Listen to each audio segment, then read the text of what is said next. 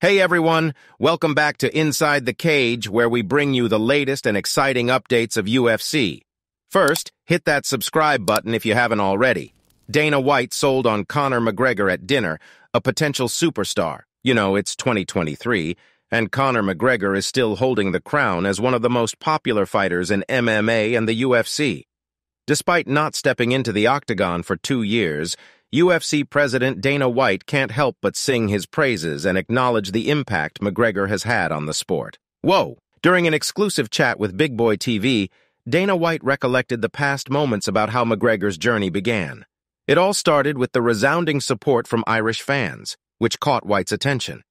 However, McGregor's charisma and star power were undoubtedly a game-changer for both him and the sport of MMA, he said. Sean Shelby, one of our matchmakers, had already had his finger on the pulse of Conor McGregor and knew what was going on.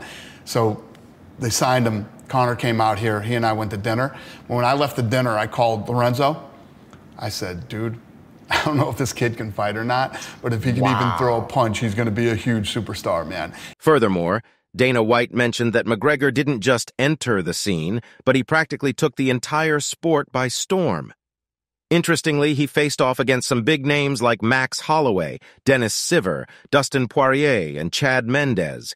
And he didn't just face them, he knocked them off one by one. Additionally, McGregor went on to become a 2-division champion in 2016, solidifying his status as a true force to be reckoned with in the UFC. It's the stuff of legends, right? UFC's greatest titleless warrior, recently the best fighter in the UFC declared. And yes, it is none other than Dustin Poirier. His journey in the UFC has been like a roller coaster ride, full of highs and lows. But despite all the hurdles, he's faced some of the biggest names in UFC history and came out victorious against some while taking his share of losses too. Now, guess what makes Poirier the iconic fighter? Back in the day, he climbed the UFC ranks pretty fast. In just 9 years and 20 fights, he went toe-to-toe with some incredible fighters like the striking sensation Anthony Pettis, the fan favorite Justin Gaethje, the former lightweight champ Eddie Alvarez, and even the Twitch streamer Max Holloway. One of the 2 championship fights of his career he lost may label him as the best fighter to never win a belt. Later on, his career defines Dustin as a fighter. He's like the dark horse of the division. He's got the potential to go the distance. He just needs the right matchups at the right time. It's a tough road back to the title. But if anyone has the skill set to do it, it's one and only Dustin. Whether you're talking about his skills inside the cage or his personality outside of it, there's one word that pretty much sums up Dustin Poirier for just about everyone, and that word is the diamond. He is also denoted by another name, relentless. Poirier's style makes fights, and he can adapt to them all, to say the least. Sean Strickland's surprise, Valentina Shevchenko's revenge, and WWE-UFC merger confirmed. After the whirlwind of UFC 293, Ariel, Chuck, and Peterson are back in action, and they've got some hot topics to discuss in today's episode. First up, there's this bombshell news about the TKO group. It is a mega merger bringing together the UFC and WWE, all under the watchful eye of Endeavor, the parent company. Now, this deal has people wondering what it means for the UFC's public image, its popularity, future TV deals, and whether they might have to tone down some of their more right-leaning politics now that they're a publicly traded company. Talk about a game changer. Then there's Sean Strickland. It's high time we give this guy the credit he deserves for being one smart and calculated fighter. He's been flying under the radar, but he's starting to gather a fan following. So it meant to explore what is the real reason behind it. Now, when it comes to the fight game, we've got some big names in the mix. What's next for Strickland, Israel Adesanya, Dricus du Plessis, and whoever comes out on top in that showdown between Paulo Costa and Khamzat Chimaev at UFC 294? It's like playing chess with human chess pieces. And let's not forget that UFC Noche happening this Saturday in Vegas. If Valentina Shevchenko takes another hit, could it spell the beginning of the end for the women's flyweight GOAT? Last but not least, there's a pretty exciting matchup in the co-main event. Kevin Holland versus the rising star, Jack Della Maddalena.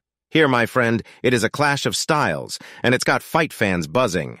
Guys, if you're enjoying the video, we'd love your support. Just hit that subscribe button to motivate us to bring you more exciting content. Anderson Silva dismisses Adesanya comparisons. I'm in charge here. You won't believe what's been going on in the UFC world lately. So Anderson Silva, the former UFC middleweight champ, just had quite the reaction to Israel Adesanya's upset loss. In the main event of UFC 293, Adesanya took a hit and lost his middleweight gold in the process. It was a shocker for many, and it kind of put a pause on all that talk about Anderson Silva and the greatest of all time GOAT conversation. But guess what? Anderson Silva doesn't seem to mind at all. He posted something on Instagram, which he later deleted, but the message was pretty clear. Simply, he's taking a little jab at Adesanya and all those comparisons people have been making between the two fighters. Silva seems to believe they're not quite on the same level. At that moment, Anderson Silva didn't waste any time stirring the pot on social media. Although it's not the first time these two fighters have crossed paths. They both headed each other at UFC 234 back in February 2019. It was a pretty respectful showdown for their fans. Now, fast forward 4 years, and still there is some simmering tension and maybe even a hint of bad blood between the two fighters now.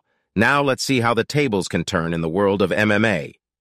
Dana White takes charge as UFC merges with WWE under TKO banner. Lastly, Dana White has been promoted to Chief Executive Officer, CEO, as part of the company's latest move. Also, the UFC and WWE have merged under the TKO Group, a sports entertainment company valued at $21.4 billion. Here, White's role is expected to stay the same, and he has emphasized limited crossover between the two businesses. In this ongoing situation, the board of directors of the TKO Group was chaired by Vince McMahon as executive chairman. Usually, it initiated with a total of 11 members, including key figures like Mr. Emanuel, Mr. Shapiro, and Mr. Khan. Later on, Vince McMahon emphasizes the long-standing partnership between Endeavor and WWE, highlighting their collaboration in areas like talent representation and media rights. He expresses optimistic thoughts regarding WWE's future growth and success as part of TKO, alongside UFC and Endeavor. Ari Emanuel, the CEO of Endeavor, sees the creation of TKO as an exciting development for both UFC and WWE. He believes that their continued connection within the Endeavor network will lead to accelerated growth and long-term value for shareholders. Together, UFC and WWE under the TKO Group aim to provide unparalleled experiences to over 1 billion fans worldwide. The board of directors of TKO is led by Vince McMahon as executive chairman of the board and consists of 11 members, including Mr. Emanuel, Mr. Shapiro, and Mr. Khan. This is the culmination of a decades-long partnership between Endeavor and WWE across strategic initiatives, including talent representation and media rights, Mr. McMahon said in the statement released today, which was followed by a number of stars and executives from both companies, including White, ringing the opening bell at the New York Stock Exchange. Given our collaborative, trusted relationship and Endeavor's incredible track record of success growing UFC, we believe WWE is optimally positioned for future growth and success as part of TKO. Our focus remains on delivering for our fans across the globe as we take the business to the next level alongside UFC and Endeavor. Endeavor boss Ari Emanuel added, "The creation of TKO marks an exciting new chapter for UFC and WWE as leaders in global sports and entertainment. Given their continued connectivity to the Endeavor network, we are confident in our ability to accelerate their respective growth and unlock long-term sustainable value for shareholders. With UFC and WWE under one roof, we will provide unrivaled experiences for more than 1 billion passionate fans worldwide." Now, it's crystal clear that TKO is shaping up to be an exhilarating platform for combat sports in the near future. Fans are eagerly keeping their eyes peeled, eagerly awaiting to see what unfolds in front of them. Dude, the anticipation is real. All right, guys, that's all for today. Don't forget to like and subscribe to our channel. See you at the next one. Until then, goodbye.